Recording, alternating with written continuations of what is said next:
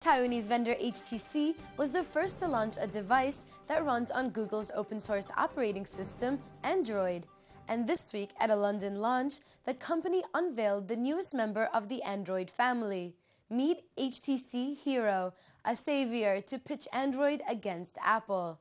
As Peter Chou, president and CEO, tells us, it's the first device to run on HTC Sense, a UI that allows users to customize the handset. HTC Sense really offers two major important things. Number one is this is try to provide really easy and natural way for you to use in the phone.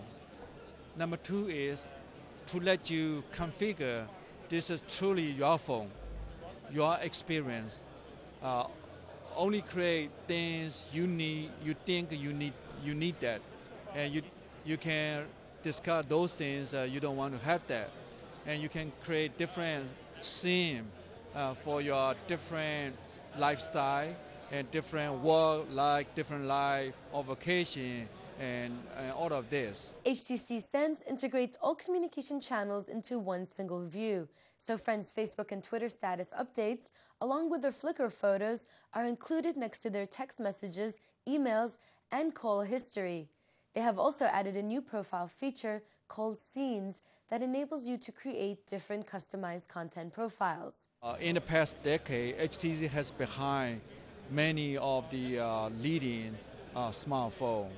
And we have spent so tremendous effort and try to make great smartphone, great user experience. And Android, we are probably the earliest and the most